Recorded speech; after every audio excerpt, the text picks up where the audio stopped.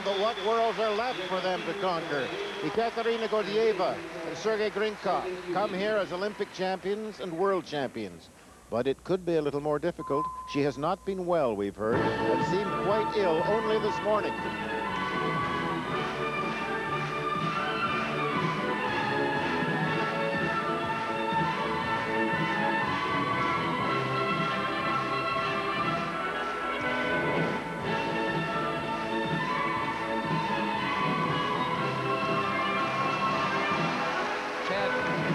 Apart from the brilliance of the actual elements they have in the program, something that perhaps the eye is unable to detect is the fluidity in which they move with. They move as one.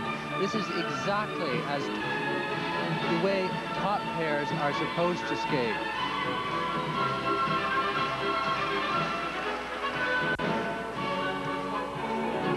It is the unison and the in-betweens that set this pair apart from all others.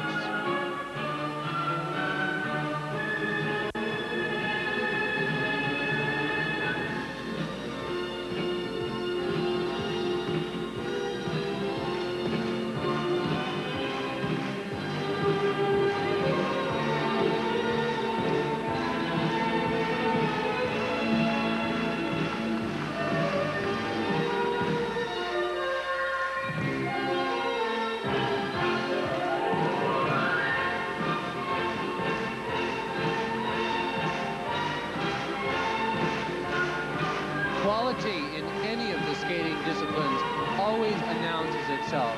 Here it is most conspicuous.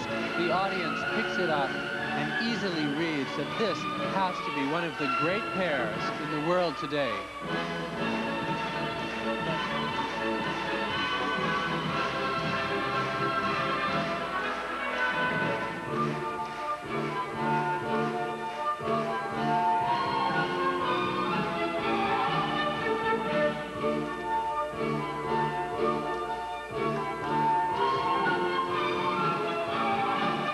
This performance is certainly equal to the performance in which they won the Olympic in Calgary.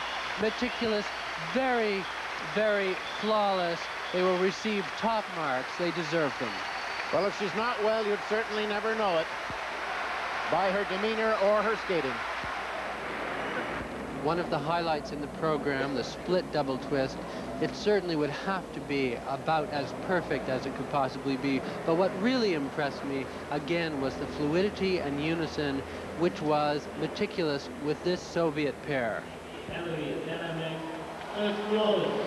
This pairs was recorded last night, and as we look at the first set of marks for the World and Olympic champions, still to come, of course, the pairs free skating, and from this afternoon, the original set pattern ice dancing.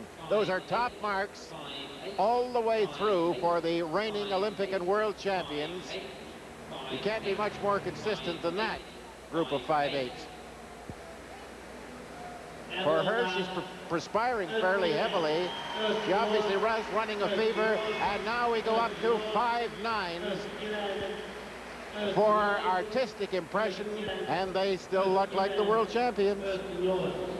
We'll return to Budapest and more of these 1988 Worlds after this.